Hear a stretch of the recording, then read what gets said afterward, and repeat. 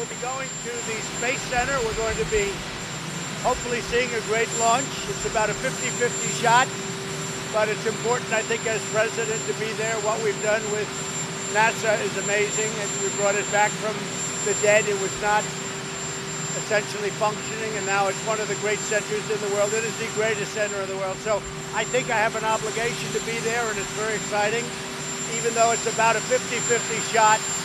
Otherwise, it'll be postponed till Wednesday, I understand. Not Sunday, but Wednesday, but we'll see what happens. So today, are you concerned that you might be stoking more racial violence or more racial discord? No, not at all. MAGA says, make America great again. These are people that love our country. I have no idea if they're going to be here. I was just asking. But I have no idea if they're going to be here. But MAGA is make America great again. By the way, they love African-American people. They love black people. MAGA loves black people. I heard that MAGA wanted to be there. A lot of MAGA was going to be there. I have no idea if that's true or not. But they love our country. Remember that. MAGA, it's just an expression, but MAGA loves our country.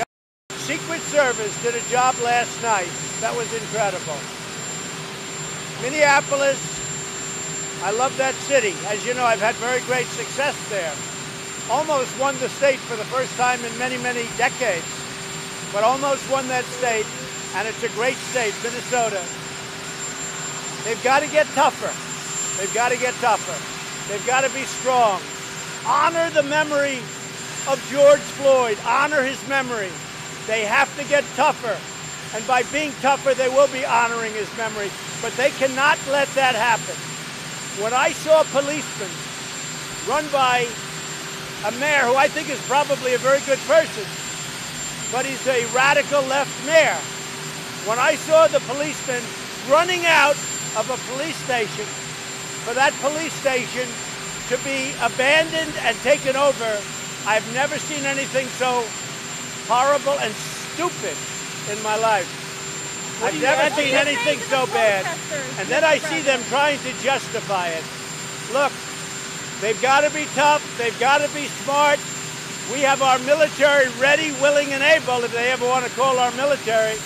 But we can have troops on the ground very quickly if they ever want our military. They're using their National Guard right now. As you know, I guess, as you probably know, they have their National Guard out. We can have our military there very quickly. They've got to be tough. They've got to be strong. They've got to be respected. Because these people, it's Antifa, it's a lot of radical left bad people. And they've got to be taught that you can't do this. So I'm going now to watch a great launch, and we'll see how we do. Thank you. Thank you very much. How are you?